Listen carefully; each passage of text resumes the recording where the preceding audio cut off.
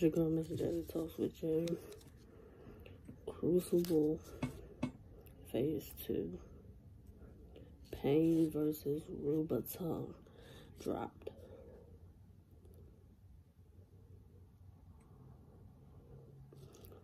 Round 1.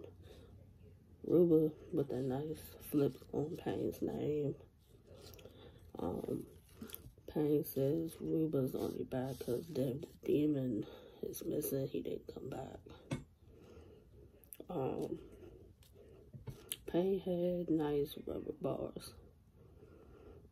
Round 2, Rubba was mentioning how he was good but didn't capture their attention.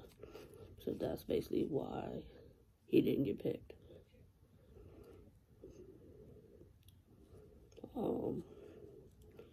Payne starts talking about the street story, his street story. And Payne mentioned how the West has more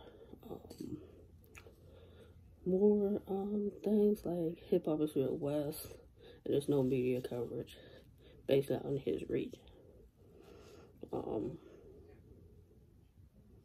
Round 3, Rubba's telling his life story. He's talking about his drug addiction. I wish he would have did that maybe starting his first round, because his first round was cool, his second round was cool. Beatable rounds. Payne mentions about sending Rubba home for the second time. Just want a little bit more from Rubba. His name, if he gets through and he gets picked, they definitely are gonna go crazy about his name. Payne, he got the aggression, the delivery, the projection. Just expected a little bit more material-wise. Saying that he has a name, and this is the Crucible. I just seen him recently on West Coast Elite. I expected his material to be better. Rubba needs to make sure his bars are more direct to his opponent.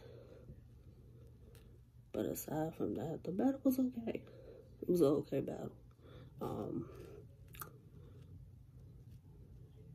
I've seen Payne a couple other times before him making a Crucible. Rubba, I'm just now getting familiar with the Crucible. But I'd like to see what happens next with both of them.